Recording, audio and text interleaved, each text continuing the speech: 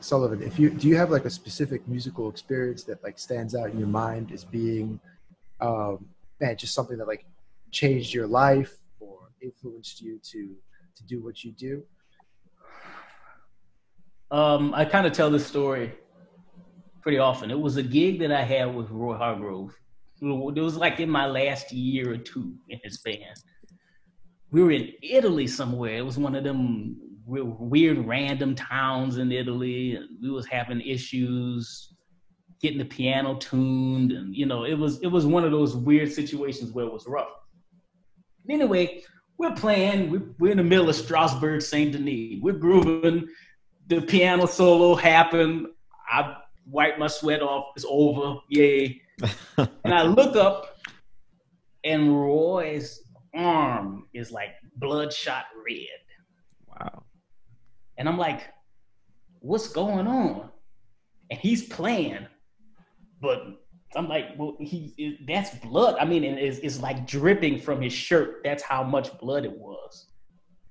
Come to find out, Roy used to do dialysis like every other day, and he didn't get his fistula where they plug him in. They didn't get it changed when he was supposed to. So the fistula exploded while we were playing Strasbourg. Wow. And just blood, just guys, and he's just playing through it, man. He's playing, and the paramedics are there, and he's like, I'm not getting off stage until the set is over. Wow. And that really messed me up, man, because I was like, here he is. This man could literally die or pass out, you know, from blood loss, and he's still playing through it. It was really, really inspiring. It was just like, how much do you believe in this music thing? You know what I mean? How much do you believe in it? Are you willing to sacrifice your health and your mental stability for this stuff? Or are you just playing it to get some girls and look cute? Right. You know, or to prove to somebody that you can play better than them. Right. That's You know, it just kind of put a whole lot of things in a perspective for me. And I still think about that. Like, I think about that pretty often.